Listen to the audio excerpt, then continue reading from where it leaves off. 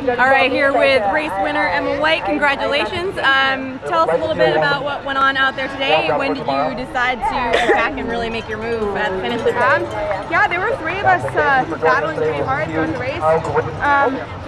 It was a lot of, we knew we had to play it smart halfway through the race when we were all feeling pretty good.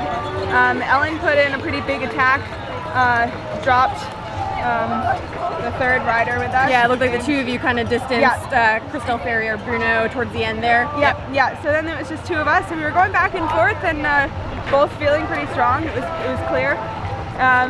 Going into one to go, she put in a really big dig that got me. I was feeling it for sure. Really had to just be smooth through the corners and catch up. And as soon as I caught up, I saw her breathing pretty heavily, so I left. Decided that was time to go? Yeah, I had to make my move, play it smart. So after that, it was just about holding the speed and being smart. Awesome. Thank you so much. Congratulations. Thank you.